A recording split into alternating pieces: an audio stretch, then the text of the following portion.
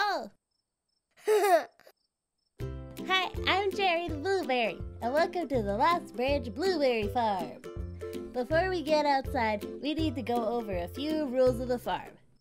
The first thing is that there's no pets allowed. And please watch your kids while you're here. We also ask that you pick up all your trash.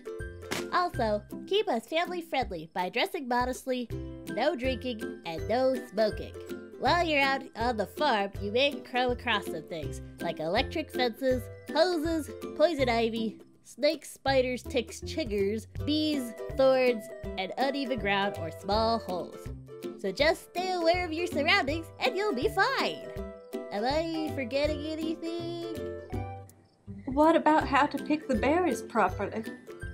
Teddy, wanna help me? Sure, I'll help.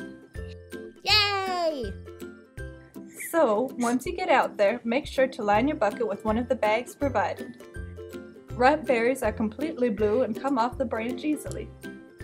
Leave any partially blue or reddish berries to ripen.